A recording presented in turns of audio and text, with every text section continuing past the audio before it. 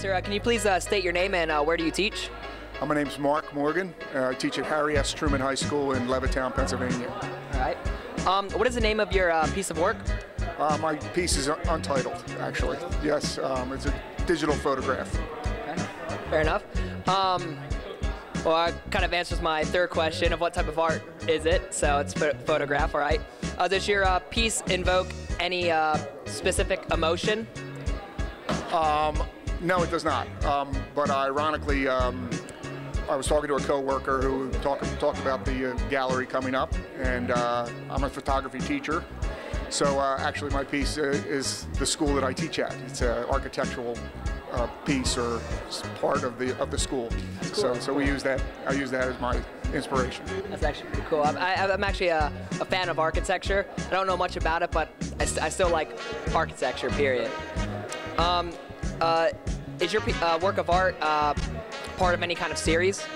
No, not at all, although it could be. Like I said, my inspiration was the show and just sort of represent the school, but certainly architecture is one of a long line of assignments I give my students, so certainly architecture and its interest could certainly be a series along the way. All right. Is there any, with your work of art, is there any type of message you're trying to throw, like any type of message you're trying to throw out? Actually, no.